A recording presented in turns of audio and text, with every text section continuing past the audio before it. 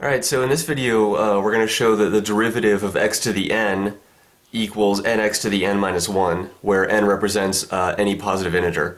So you may already know that this is actually true if n is any number at all, but the proof that we're going to do only applies to positive integers, and actually the more general case is going to come a little bit later in another video. So for now, let's go ahead and do this one here. So we want to show that the derivative of x to the n equals nx to the n minus 1. So let's say let f of x equal x to the n. Again, n is any positive integer at all.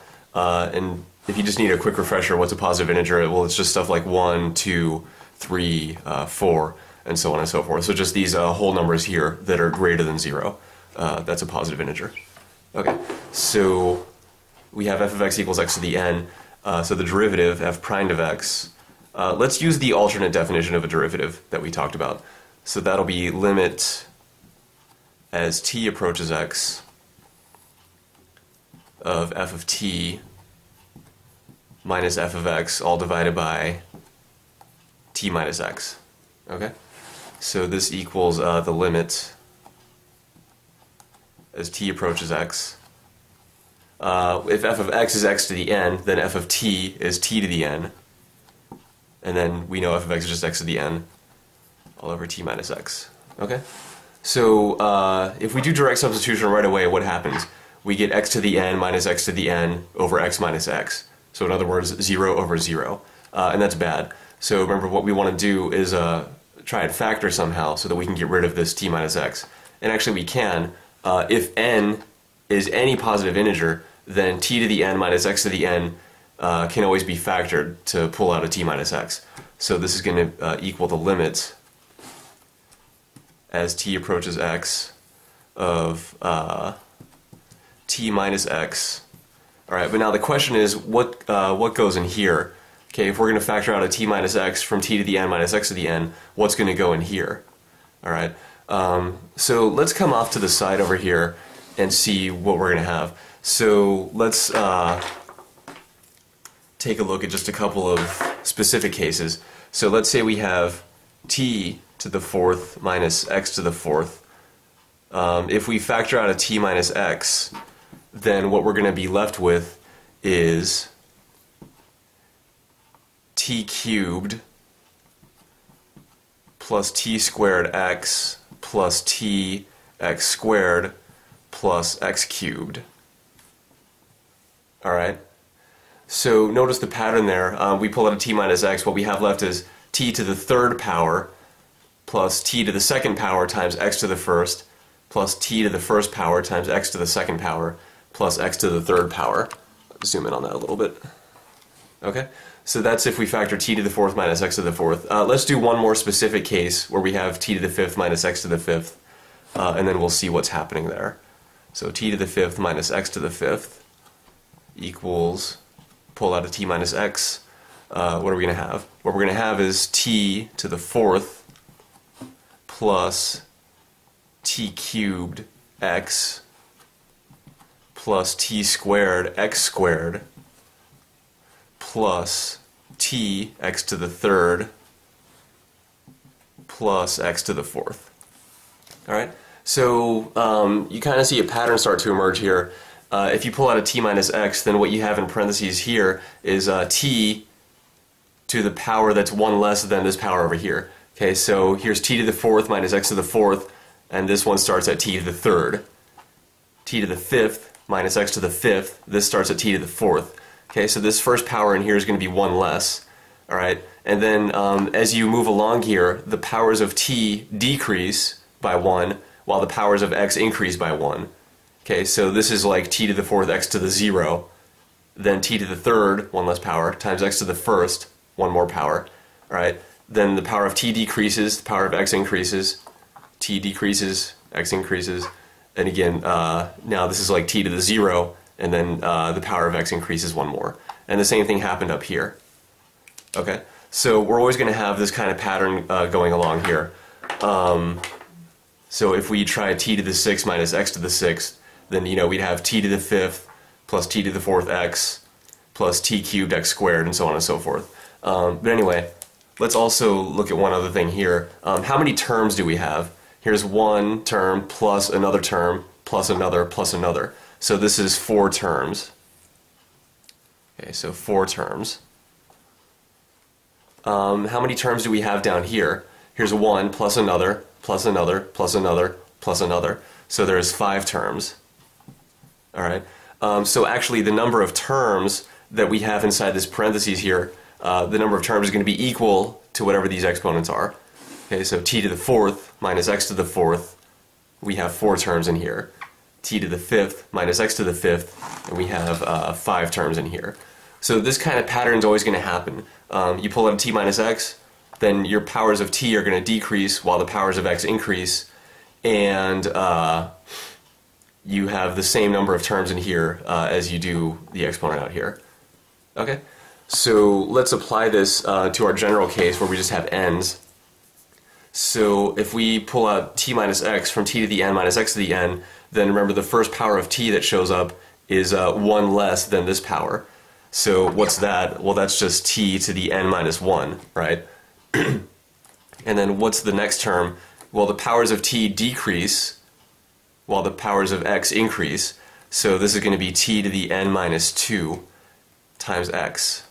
What's the next term? Well, it's going to be t to the n minus 3 times x squared. Okay, and then let's say plus dot dot dot. Okay, this dot dot dot indicates that the pattern we're exhibiting here is just going to repeat. Plus, and then let's just write the last 2 terms. What are the last 2 terms going to be? Well, the second to last term is just going to have t to the 1st in it. So this will just be t times x to what? It's going to be t times x to the n minus 2. Because the last power of x that appears is x to the n minus 1. Alright, so here, let's close that real quick. So here we're seeing, this is the same kind of pattern just in the general case with n's. So t to the n minus 1 and n minus 1 is 1 less than n here. Okay, so that's why we start at n minus 1. Powers of t decrease while the powers of x increase. And how many terms do we have here? We have n terms, right? Because remember, the number of terms inside the parentheses equals this exponent. Okay, 5 terms, 5 in the exponent, 4 terms, 4 in the exponent. So here, this is n terms because we have n in the exponent. So this is n terms. Okay? Now, what's on the bottom? Still t minus x. Alright, now this is good because this t minus x is going to cancel with this one, and all we have left is the limit of this whole mess here. Well, when we actually take a limit, what do we get? Now we can do direct substitution, right, because we cancel this. So when we do it, what happens? Limit as t goes to x. That just means replace every t with an x. So here's a t. Let's replace it with an x. So that'll be x to the n minus 1. All right. What about this here? That's x to the n minus 2 times x. What about this third term here? That's x to the n minus 3 times x squared. Alright, and then we have plus dot dot dot plus what's happening here? Replace every t with an x, so that's going to be x times x to the n minus 2. And then what happens here? That's just x to the n minus 1. Okay? So how do we simplify that? Well, x to the n minus 1 just stays that. X to the n minus 2 times x, well, x is just x to the 1st, right? So remember, if you have the same base and you're multiplying like this, then you add the exponents. So x to the n minus 2 times x to the 1st, this just equals x to the n minus 1, right? So what we have here is x to the n minus 1. Okay, this whole term is x to the n minus 1. So let's just write that here. So this is x to the n minus 1. All right, how about this next term? X to the n minus 3 times x squared. Again, same base, so we add the exponents. N minus 3 plus 2 is just n minus 1. So this term is also x to the n minus 1. All right. Plus dot dot dot plus what happens over here? X to the 1st times x to the n minus 2. So 1 plus n minus 2 is going to give us n minus 1. So again, this is x to the n minus 1. And this last term is just x to the n minus 1. So notice what happened here. When we took this limit, when we did direct substitution, replace every t with an x, every term became x to the n minus 1. Okay, so all of these terms in here turned into x to the n minus 1 when we took this limit. And how many of these terms are there? There are n of them. So we are adding n terms, and all these terms are x to the n minus 1. So if we add x to the n minus 1 n times, then what we have is n times x to the n minus 1. Because we added x to the n minus 1 n times, so that's what we end up with. So that's kind of a proof here that the derivative of x to the n equals nx to the n minus 1. But this only works, this proof only works for if n is a positive integer. Okay, and like we said at the beginning, yeah, this is actually true if n is any real number, but that's going to come a little bit later. So for now, we've only proved it for positive integers. So let's just see a couple of quick examples. So let's say we have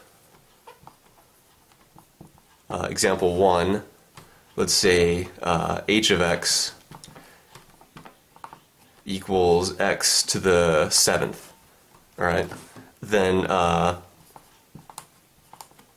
h primed of x is going to be what? Well, if the derivative of x to the n is nx to the n minus 1, then this is going to be 7x to the 7 minus 1, but 7 minus 1 is just 6, so that's our derivative there.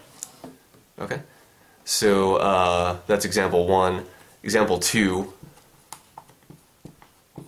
let's say we have big F of x equals just x. All right. So what's the derivative of that going to be? So let's say we want to find df dx. All right.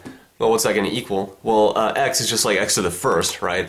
So the derivative is going to be 1 times x to the 0, but x to the 0 is pretty much just 1. So the derivative is actually just 1. Okay. So the derivative of x with respect to x is 1. And that's our second example.